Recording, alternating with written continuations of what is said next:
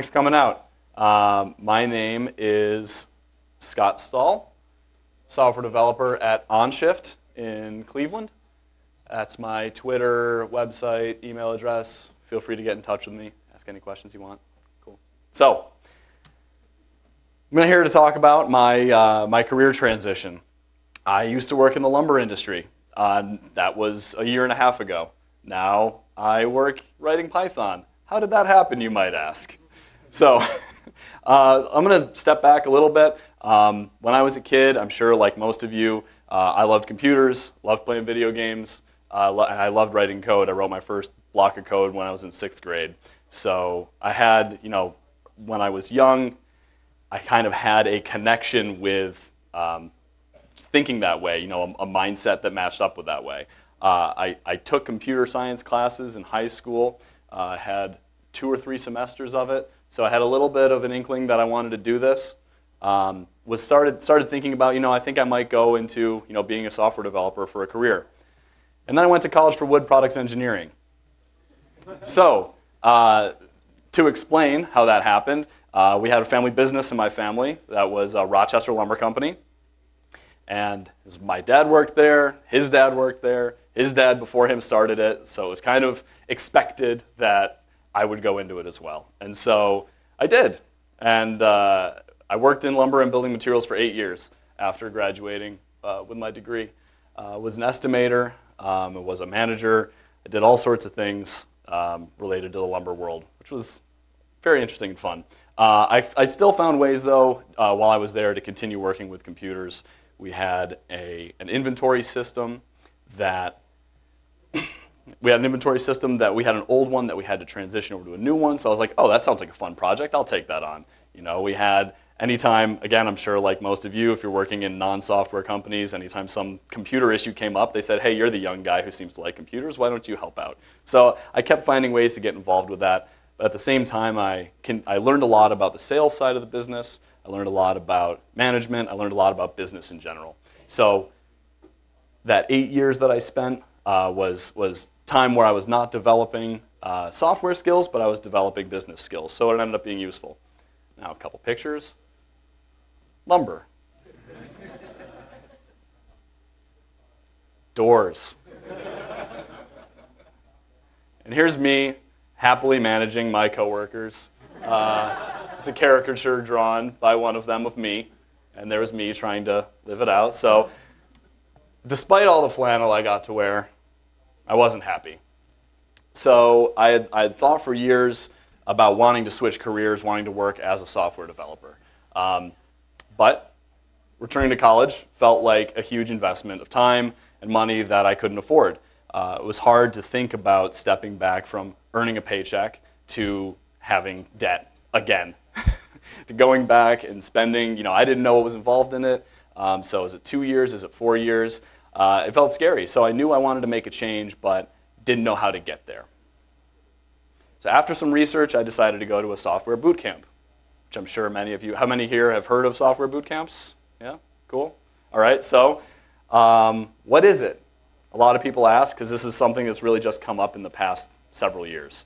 The goal of a software boot camp is to take someone from being a complete novice to having enough skills to get a job. So there were a lot of people there who had, I took 2 semesters of high school computer science. There were some people who came in with none. So it was a 12-week period that was supposed to take you from whatever skill level to being able to get a job. So the reason that these are now currently coming up and being successful is that in the current job market, employers are looking for more practical development skills over people with computer science degrees.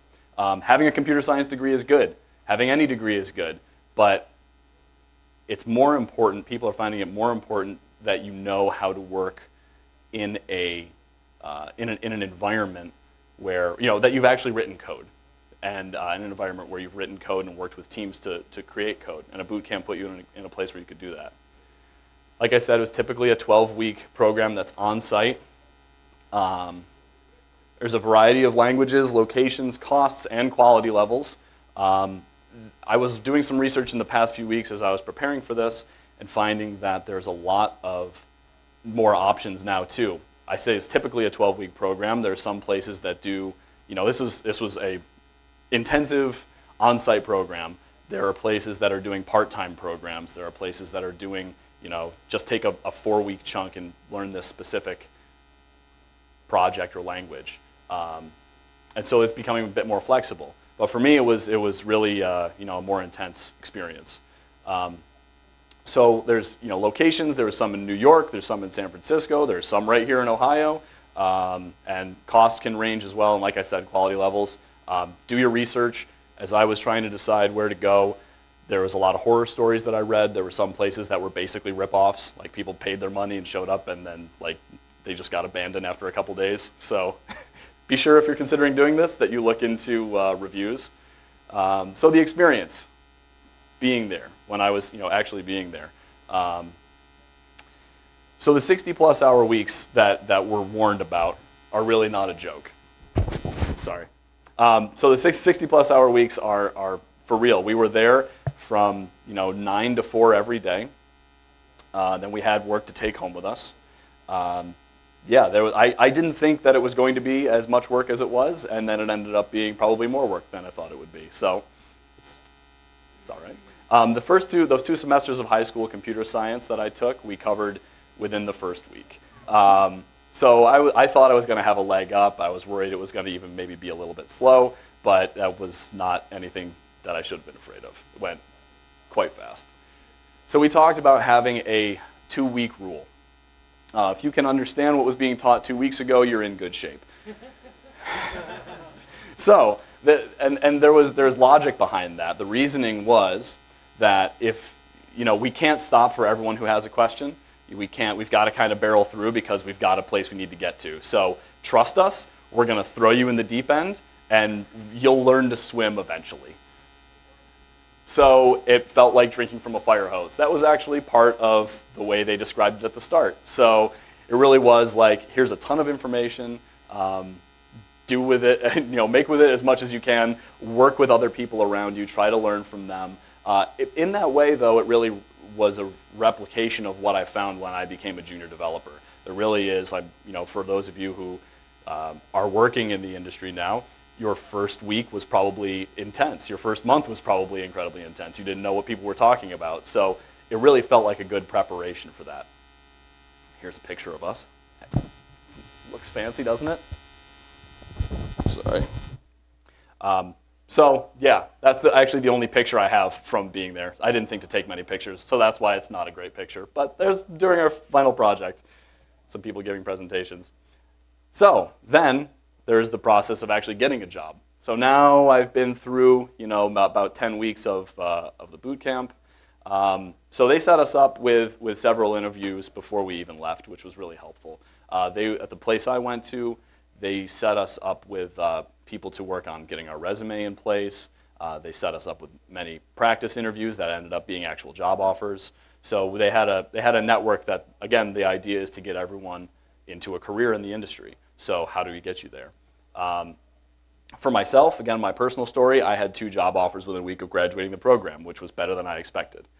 One was a corporate job in Rochester, where I was living, and the other one was a startup in Cleveland. What I ended up, one of the things that I thought about, and one of the things I think that's important to think about when you're going into a place where you're going to be working is, are you going to be a profit center or a cost center? Are the developers profit for the company, or are they a cost to the company that can be cut as soon as they don't need you anymore?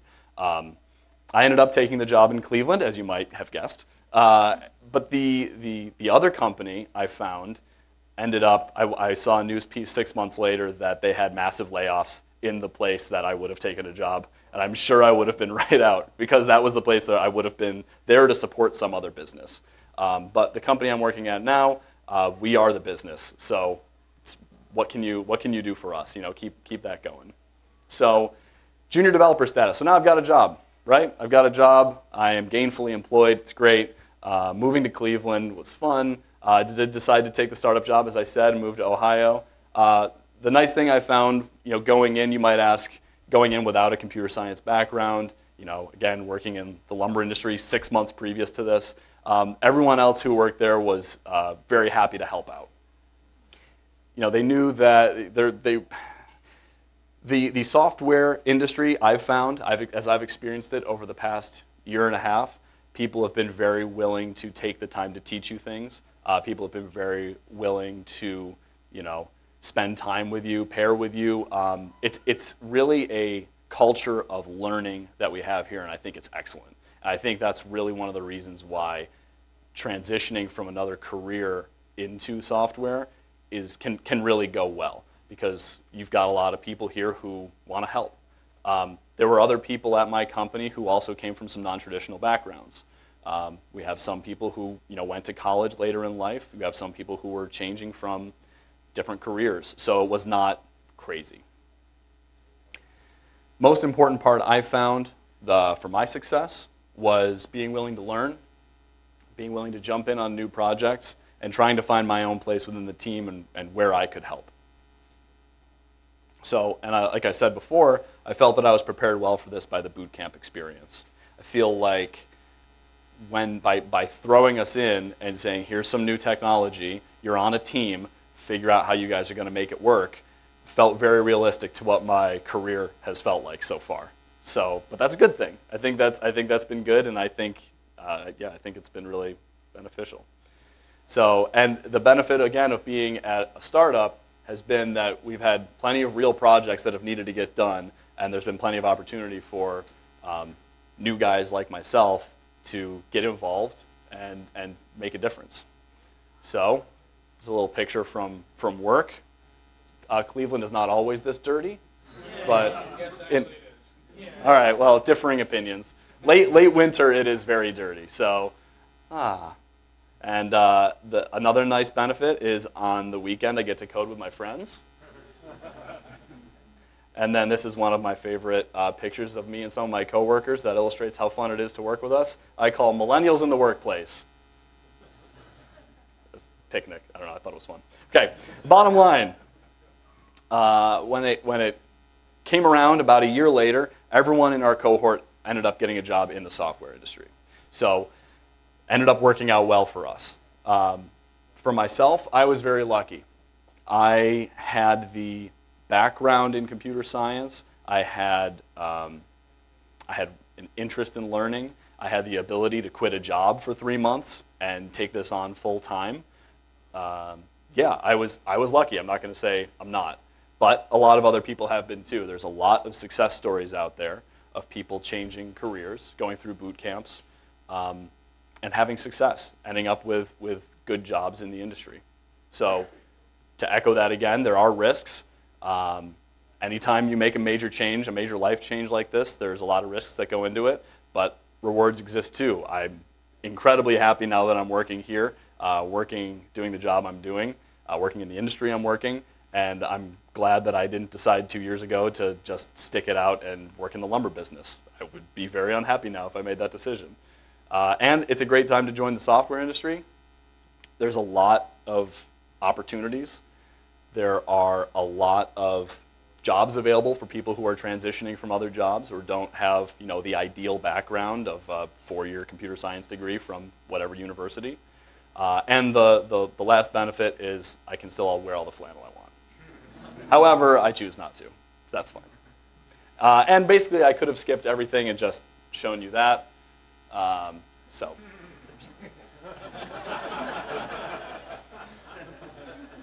really, I just wanted to stay cool. Just wanted to stay the cool dude. So, all right. So some further reading. I got into it by Googling. I just started searching boot camps, and it led me down a rabbit hole. There's a couple of great sites that do reviews if it's something you might be interested in doing. And just a plug for that final site. It's called The Practical Developer, and I found it to be a great learning resource for people at my skill level and people who are juniors coming in. It's really great practical learning for developers. So I guess we've got a little bit of time if anyone has any questions. Yeah.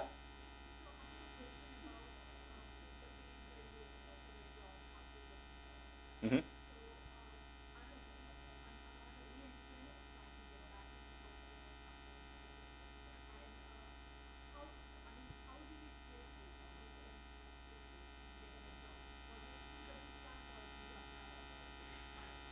So in my particular circumstance, so sorry, the question was, how did the boot camp prepare me for actually getting into the job market? What steps did you know?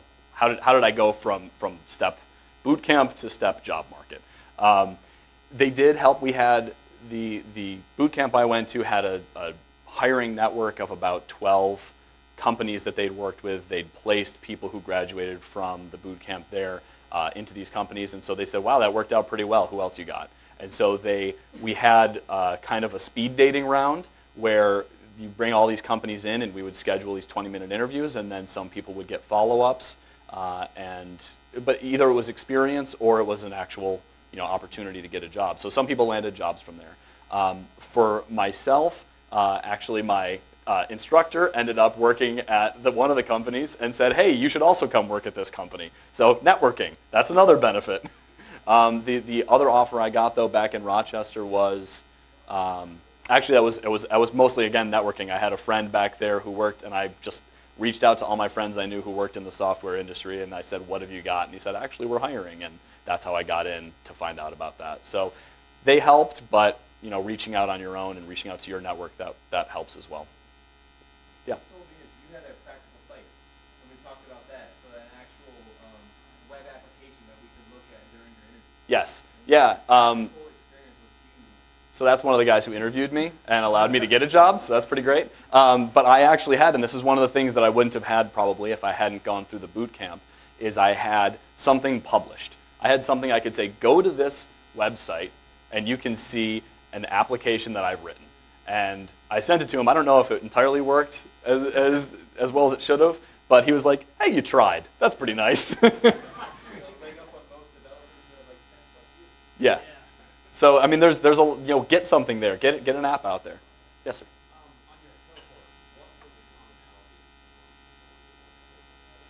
What were the commonalities amongst people in my cohort? Actually, you want to know what one of the funniest ones was? Was that I think there were 3 of us who were all coming from family businesses we weren't happy in. three of the 15 or so of us. But there was, it was people who were either who were looking to get into the industry, and either they felt some people had gone through college and felt that it didn't prepare them enough for it. Some people were looking to get into the hiring network or to get into the networking part of this. So yeah, I think it was people, most people who were just looking, who were coming from one career and going into another. But I don't know that there was a huge crossover in terms of background. Like you mentioned your interest in Yes. So my interest in computers, the question was that a common thread? I do think so. There was the one that I went to, and I think most reputable boot camps, they have a pre-screen for people. They don't just take anyone who can pay. They want to make sure that you're actually successful, because they get ranked based on how many people they place into jobs eventually. So you've got to have some familiarity with it. You're not finding people who are saying, where's the any key sort of thing. You've weeded those people out previously to that. Yeah. What kind of code do I write as a junior developer? I'm not going to repeat that. Like I said, we were given real projects. So we work in an agile environment, and they said, here's the stories we've got to work on. Here's what looks good to you. I don't know, this one, I guess. Okay, figure it out. And it's like, okay, well, someone help me. And then I'm just pulling on people's, yeah, exactly. Yeah, what? Sorry? Coattail. Pulling on coat, I was thinking more of the apron strings. That's what I was going for. So reaching out, yeah, trying to get help. Yes, sir.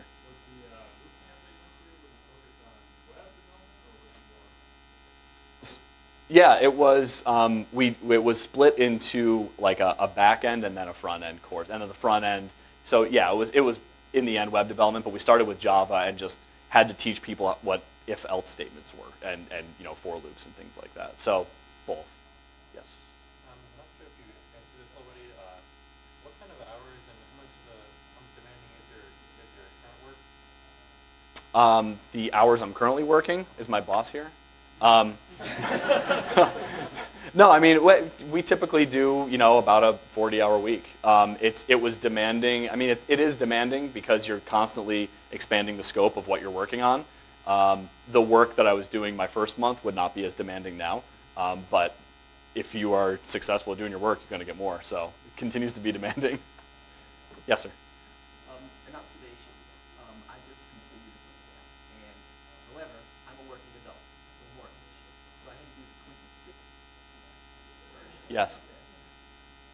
It is not linear in the amount of work that you have to do between doing a 12-week, still a horrible amount of work.